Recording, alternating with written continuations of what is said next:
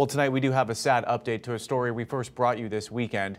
We've learned the 8-year-old boy hit by a car on Woodward while riding a mini motorbike Friday evening has passed away. 7 Action News reporter Jennifer Ann Wilson spoke with his family. Well, his family did not want to go on camera, which is understandable. They are just heartbroken right now. But one family member did tell me that this was a sweet little boy who had a smile for everyone and was just a beautiful person.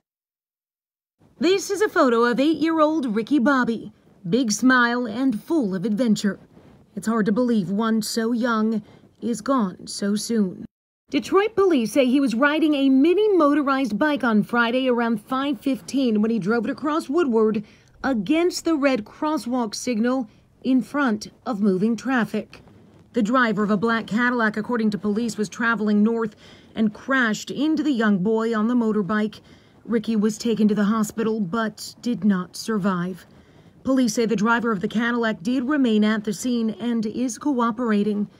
Groups of balloons have been placed a few blocks north of 6 Mile Road where the crash happened to honor young Ricky's life.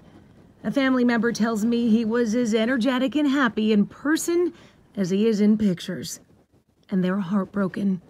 Detroit's Fatal Squad is investigating this crash while those who knew and loved this little boy are mourning an unimaginable loss.